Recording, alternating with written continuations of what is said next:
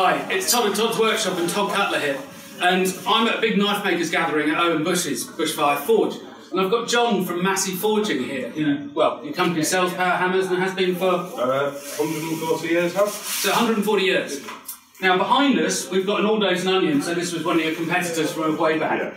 Yeah. But we're going to show you in a minute what a power hammer does, in case you don't know. But you've got a massive piston here, which is driven down by compressed air, and rapidly hammers, power hammer.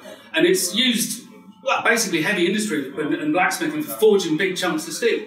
But really interestingly, John has brought the best power hammer I have ever seen to this gathering. And it is seriously special. So we're going to show you that in a minute. But first of all, can you just fire this up? And we're just going to show you basically what this does so you get an idea of it. And then you can compare that to our other one.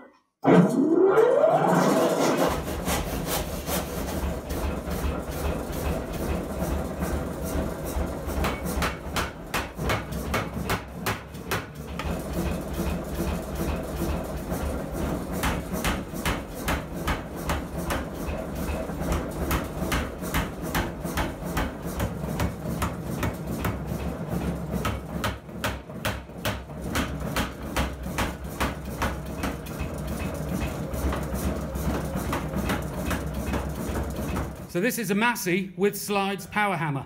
Now it's kind of a privilege that John brought it because obviously they're pretty heavy, usually.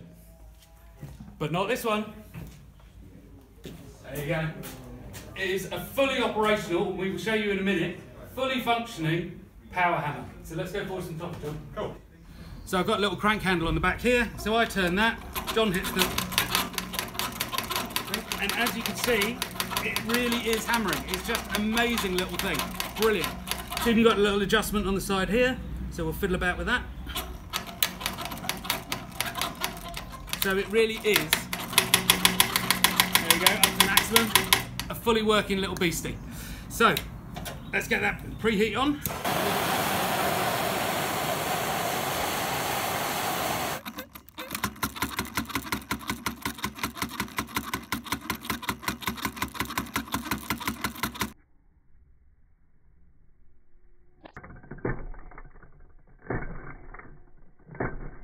So that's it really.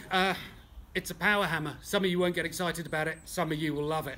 I just think it's the best thing ever. So John, thank you so much for, well, bringing it along to Owen's gig. Yeah, no problem. There's a couple of things that I'd like to say before I finally sign off. And that is, we don't actually know much about this thing. We assume that it's a sales model for trade shows. It's fully accurate, fully dimensioned, perfect in every detail in the way it operates. We know it's post about 1920 because the technology, the style of the hammer changed very slightly, so we know that.